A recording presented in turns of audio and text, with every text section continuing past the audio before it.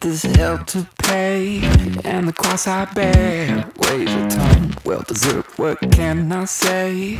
I'm a son of a bitch for all the things I've done.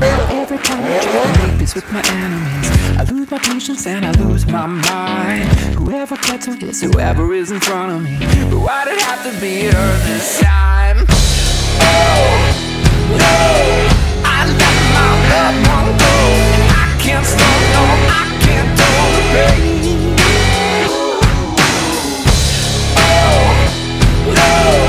Let my true colors show. Black and blue look good on you today. Half for one heart and half for one soul. Don't make me whole.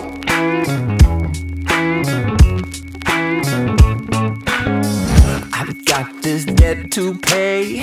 You wouldn't last one day walking in my shoes. Harder work and harder play, and I was just starting to like you. But I've been known to lose my temper when I'm tempted to.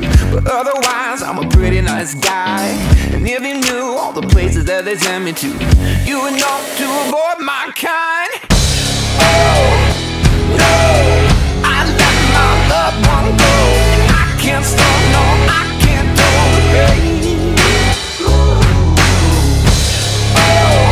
Yo, we interrupt this program to ask you one simple question. Are you subscribed to my YouTube channel or what? Because according to YouTube analytics, 68.2% of you fools out there are not. So if you're enjoying this video at all, be sure to subscribe to the channel. And also, I'd be just jazzed. We could get 700 likes on this latest vlog. Leave a comment while you're at it. Thanks for watching. Back to the action.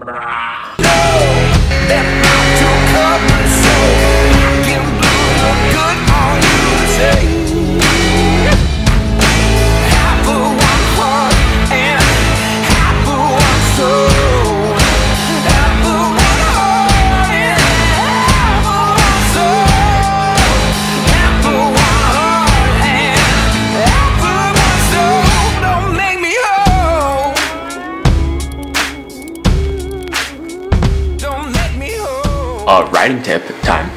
So I'm editing the vlog here and I'm thinking, man, I come across this clip first of all. That is, I mean, I gotta pat myself on the back. It's a beautiful bow tie. I'm thinking, man, we're having fun, we're staying entertained, but now let's add some value to the vlog.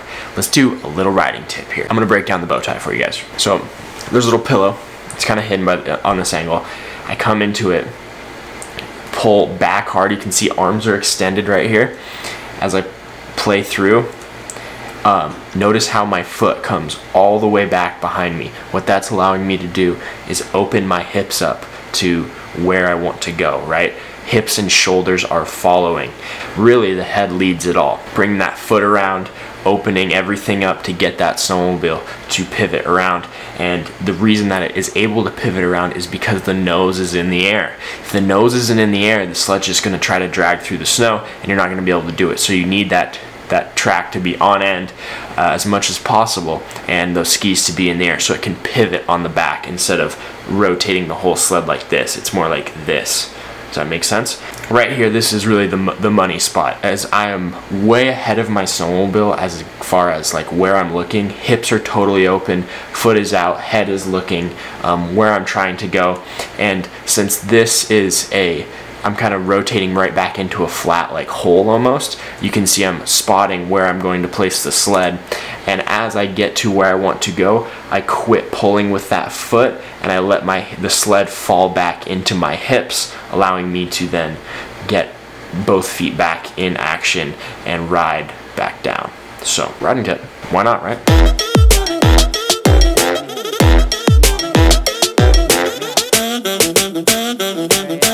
This is gonna be the only shot from this trip on this camera, because I don't know how to shoot video apparently. David showed up, thank God he did, saved the day, of course. Now, I'm getting mad shade for not having a Sony. I brought Max to hopefully turn him into a snowmobiler, and at this point, I'm pretty sure he just thinks we're all morons. And welcome to winter. You're on video, actually. I just blown out, man. Hi guys, we're here. I made some new merch, some new shit for you guys to buy if you want some new shit. And Gabe's modeling. He's stoked about it. Stoked? We're modeling? He's not really that stoked. Look at me. He's just here to go ski. I wrangled him into this. Max is taking good photos, and then we're gonna go shred the mountain.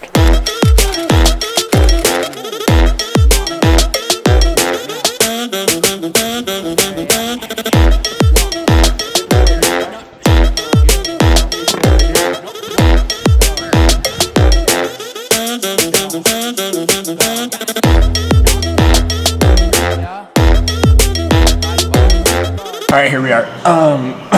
900 build for a guy that bought my old sled. Carl's has been slamming because I've done like 100 900s or something ridiculous this year. So yeah, it's later than it should be for me to be starting this project, obviously, as it always is. And gotta go deliver this sled to Utah, and then might go try to ride with some boys on Sunday or something, but time to get it popping.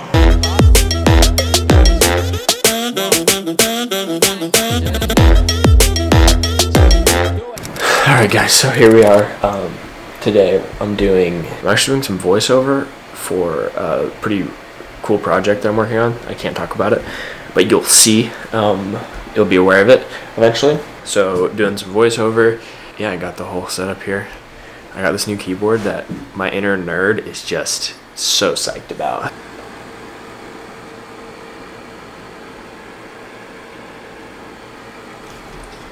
Is that not the sickest keyboard you've ever seen? This is also my office space that I've been working out of for the past 6 months almost now.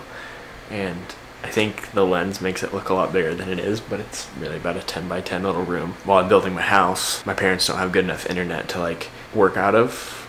I mean, I could get the job done, but it's just worth it to have this space. So things are strewn everywhere. As you can see, my desk is an absolute mess because last night I was here till almost 11 shooting changes to the new 509 series, the sled update that I'm doing. The link is, I'll put the link in the description if you guys want to check that out. Actually, please go check that out, because if you guys go check that out and they're like, dang, this is looking good. I mean, it is good. I mean, only go watch if you enjoy it, of course, but I can keep doing it with 509, so it's a little fun piece that I'm doing with those guys that I pitched to them. So, but man, I'm so excited to get into my house so I can set my stuff up properly. I mean, this place is a disaster. I mean, like, look at all that stuff. Just nothing has its spot, and it has been this way for like really the last year. So I'm happy to finally have my digs to get efficient and set up properly. So back to work, voiceover time.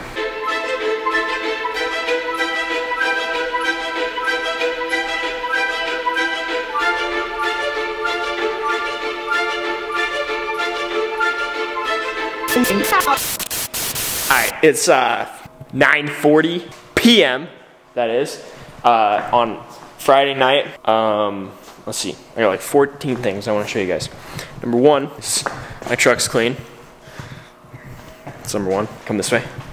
This is a snowmobile that I rode last year. This was Scarface. It is going to a new home, and I have to deliver that snowmobile in Utah tomorrow, 12 hours away. And then from there, I don't really know what I'm gonna do. I'm gonna bring my sled, and then I'm gonna go somewhere and possibly ride. But then I gotta be back. That'll make, like, I could ride Sunday and then drive back Monday. It's just madness. But I knew that I was gonna do that. Potentially, earlier this week, I knew it was going to be hectic.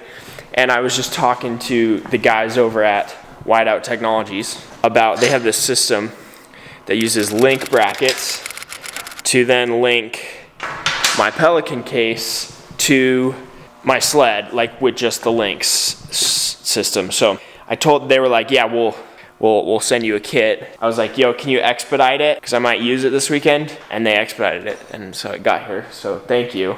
So now I'm modifying my Pelican case here, sanding the legs off essentially to make a little bit flatter mounting surface that then this bracket here can mount on, that will then house all my camera gear, so I can just click it on and off. Also, shout out Phil, man, 208 Productions, the guy, the legend, for turning me onto this system, Whiteout Technologies as well. So I'm gonna do a video on this setup because it works for all sleds, and I'm just gonna do a storage video. Snowmobile storage. Some guys don't carry anything, but I carry so much stuff, and storage is huge. So I have to leave at 5 a.m. and I'll probably have another hour of work down here. Not good, guys. What the hell are we doing today? Well, I'm headed home from a fastest trip of my life. I had the whole plan. This is what I was going to do. I was going to drop the sled off, go ride in like Wyoming or Idaho for a day, and then come home. But since my time management skills sometimes could use improvements, I did not have the chance to do that. So I turned into a deliver the snowmobile, turn around, and come home as fast as possible. Because I got other stuff I'm behind on and need to do. I'm not much of a like New Year's resolution guy, but if I had a resolution, it would be minor time management in a way. Like, I'm pretty good, except if I could get like those 5, 10, 20 minute chunks throughout the day, remove those of wasted times to then gain 2 to 3 hours at the end of the day, that'd be big time for your boy here. So that's my goal. I don't know what else I was gonna say. Got the beats rolling. A music recommendation for you guys. If you're into hip hop, you need to go listen to the first Logic mixtapes.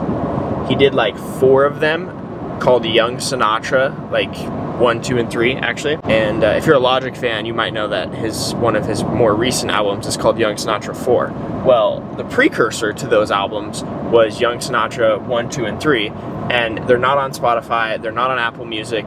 There's an app called DatPiff, D-A-T-P-I-F-F, that has mixtapes on it, and they're on that app. The dude is just unbelievably talented. This is when he, like early on, some of my favorite music he's ever made is on those, so listen to that. But also, if you guys are looking for some dope beats for your drives to the mountain or whatever it may be, I'll leave the link in the description below to my 2 playlists. I have 2 now. Last year everybody was asking for the one Yee Yee. We got almost 1,500 likes or followers on Spotify on that playlist. I got another one called Blizzard Beats. That's also on Spotify, so like if you want to go listen to those, check them out. I think that's it. Don't make me whole.